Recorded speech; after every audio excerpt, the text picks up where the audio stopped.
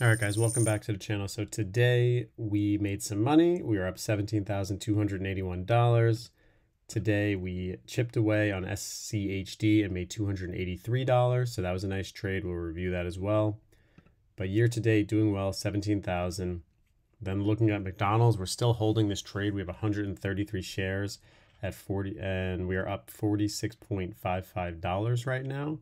And the after hours are pretty much break even though looking at McDonald's, because you can see McDonald's went as high as 252.9, and then now in the after hours it is starting to build a base around 251, and our cost basis is 251.7. So we're just going to hold this position overnight, see where it goes.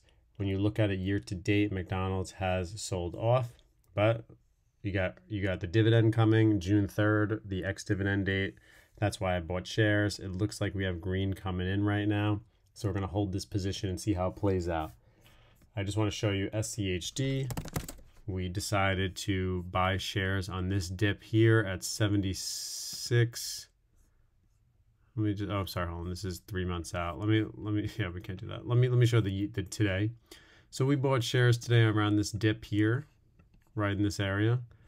And we're going to zoom in on this so you can see it. So right over here, you can see 8 a.m. We bought shares around like 76.5 and then sold up here to make the $300. So that was a nice gain. Let me show you what else I'm watching. I'm going to use the Weeble chart because it's just easier to follow. All right, so as you can see, I'm continuing to hold this position. This is McDonald's I'm showing on Weeble. It's just a lot smoother to show. But if you do follow this trend line carefully, you can see that it has broken. So we have to see if McDonald's can reclaim this 250 level. Right now, it's battling. I mean, from 252 to 249, limited selling pressure, which you can see right here with this thin wick. But we just have to give it time to let it play out.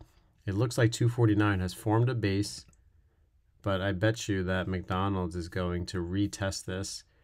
It's going to retest that 250 level.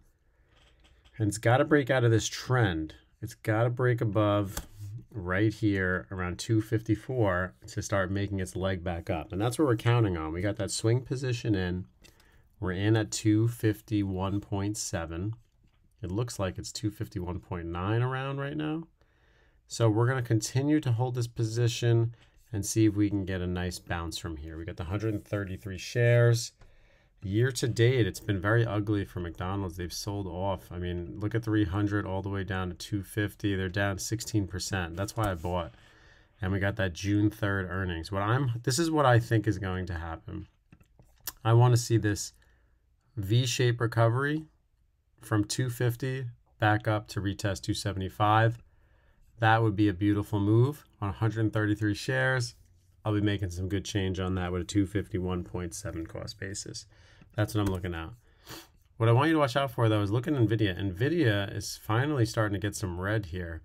Went from 1158 down to 1100. And that was some big selling right there. Some big selling off. Now, it's not a huge percentage because when the numbers are this big, they're going to get their split in the summer.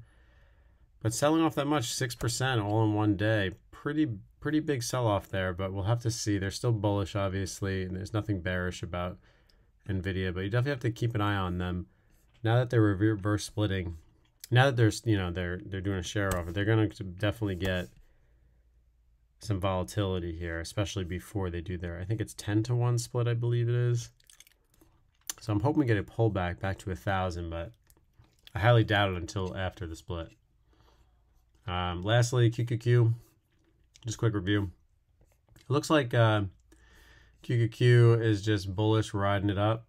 And now we're going to see if it can hold this level at 445. If it can hold 445, I think it's going to continue to go higher. If it breaks that 445, we're going to head back down to 400, which would be really nice.